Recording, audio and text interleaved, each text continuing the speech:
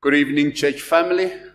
Welcome once again to our Holy Week series on responses to the cross of Christ. Today, it is day number 7 in the emphasis that we have been making, and we will be looking especially at the determination of women who ministered to Jesus. They actually ministered to him in his life, but it is amazing how they still stood by him even in the hour of his trial, while all the others were running away. In fact, scripture tells us that the disciples were scattered, but there were those women who stood by Jesus. They looked on even as he was crucified. And the greatest of their act was even to follow Joseph of Arimathea and Nicodemus when they picked up the body of Jesus for burial, only to see where he was buried. What courageous faith these women had. And we pray God will give us his help. As Brother Mark will reflect with us on the word, we pray that we will be encouraged as well to have courageous faith. So let's begin with a word of prayer. Father, thank you for leading us during this week as you encouraged us not to have conflicted faith, not to even be discouraged by those who come with counterattacks on our faith, but for us to embrace contrite faith, confident faith, concerned faith, and even today, courageous faith. Courageous faith. So, Father, please help your servant who will bring the word tonight, that we will be blessed and encouraged and strengthened to be courageous in our faith. For we pray and thank you in the name of Jesus Christ. Amen. Good evening and welcome to our service this evening. I greet you all in the name of our Lord and Savior, Jesus Christ. This evening I come with a difficult message. To those of you who may not be aware, we recently lost our beloved Auntie Angie Goodza. She tragically perished in a car accident along with her mother, Gogo Muzimba. And we as a church are deeply mourning their loss.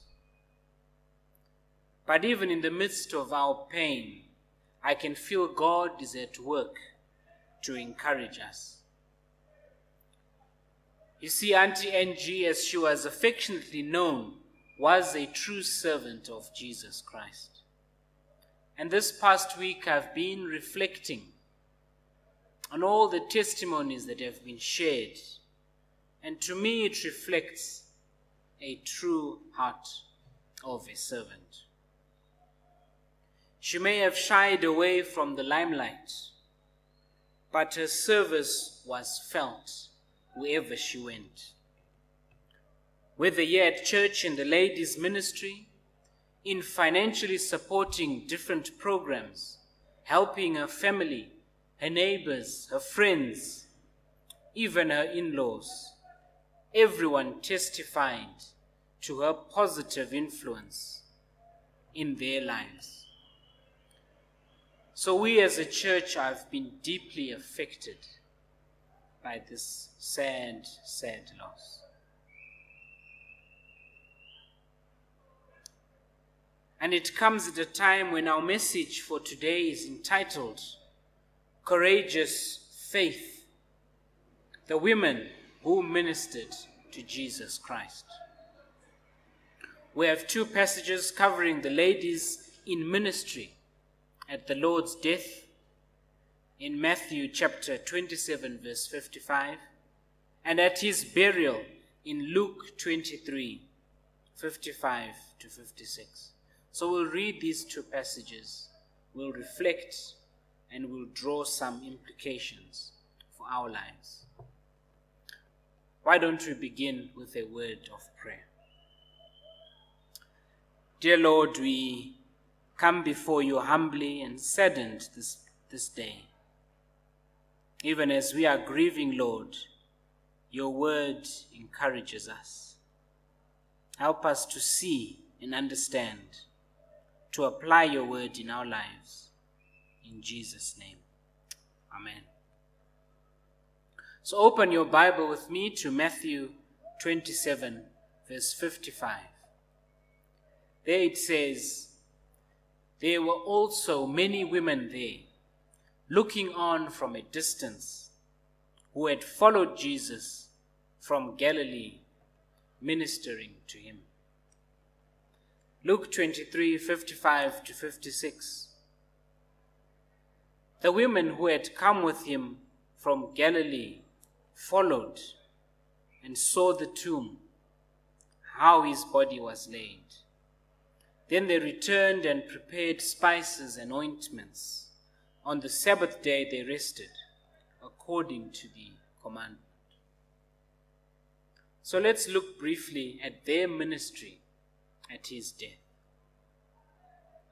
So the Matthew 27 passage tells us the women were looking. And these were no ordinary women. They had followed him from Galilee, ministering to him. But in this verse, they were looking at the death of their Savior.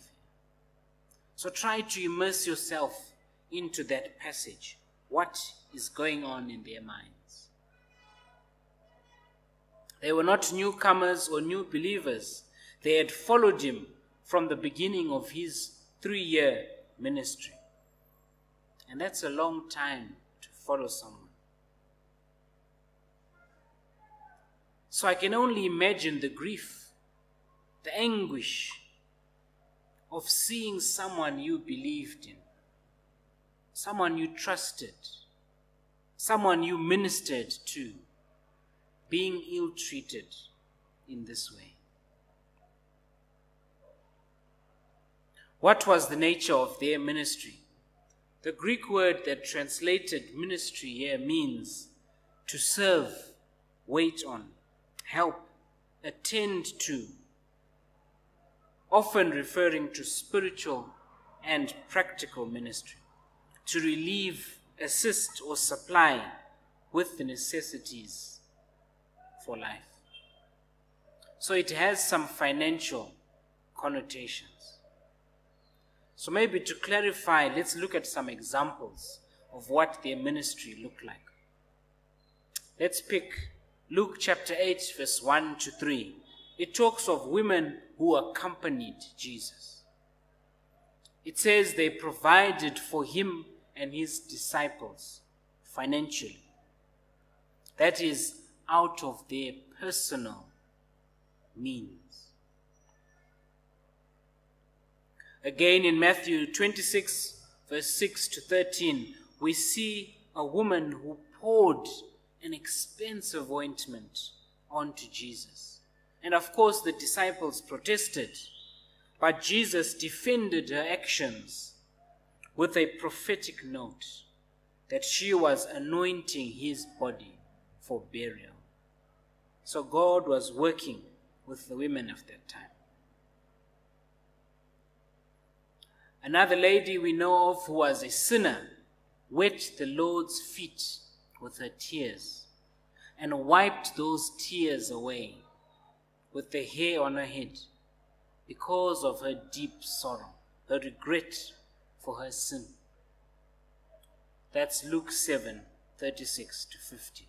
So there are many other examples we can give of women serving, ministering, loving the Lord our God. But here at his death, these same women are simply looking on, unable to help, unable to serve. Their Savior is gone. You see, if you are someone who is used to serving, working with your hands, you find it very difficult to sit idle and do nothing. But now these women could only look on, helpless, hopeless.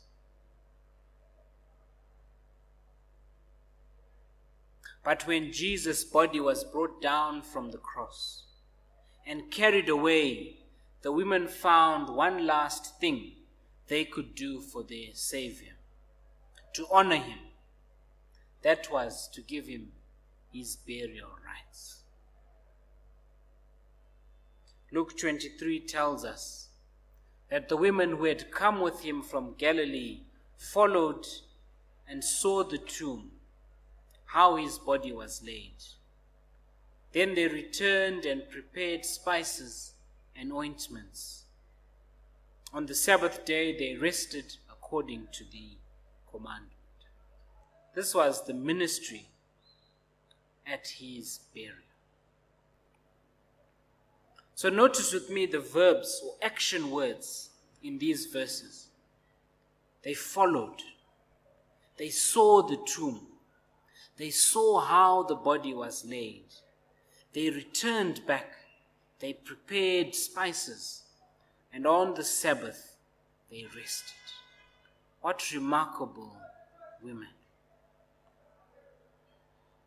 They were active witnesses and were faithful right to the death.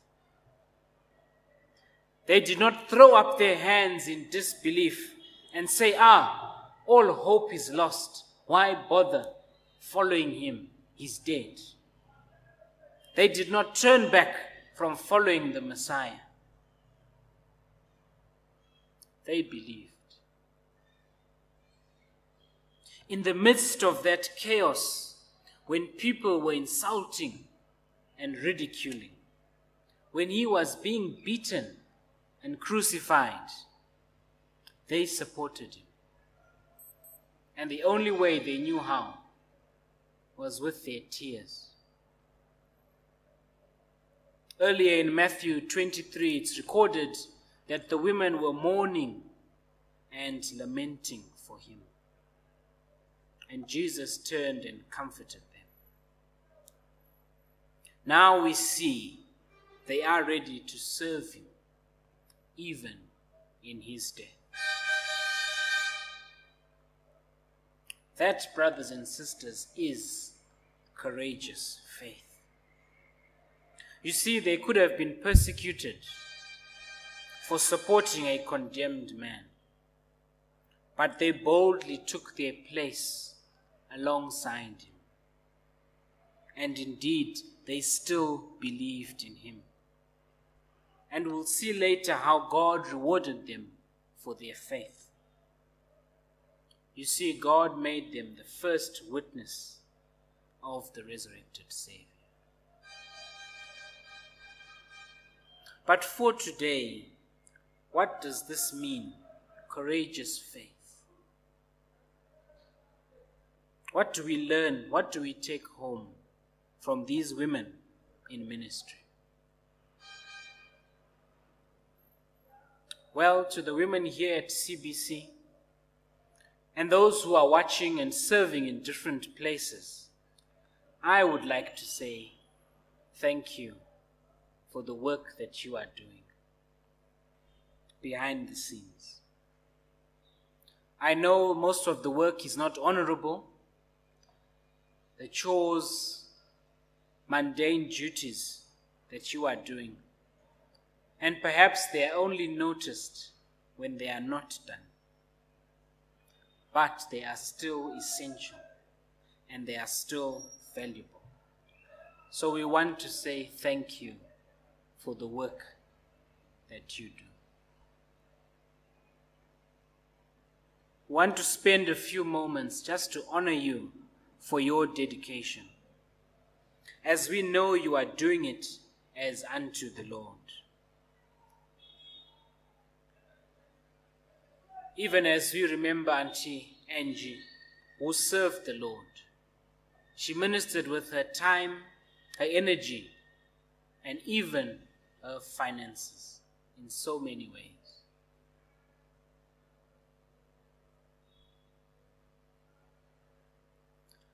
How are you serving the Lord Jesus today, my sister? Do you have a courageous faith that can stand with Jesus, even in the face of ridicule, of persecution? I encourage you, follow the example of these women and have courageous faith. Let us pray. Heavenly Father, it's difficult when we face tragedy such as this. And even as we reflect on these women who faced the tragedy of your death, not knowing what is happening, but they were still bold. They still followed you in the midst of their pain. Help us, Lord, even in our pain, to continue to persevere, to be courageous, and to have faith in you. Guide our hearts and our minds in Jesus' name. Amen.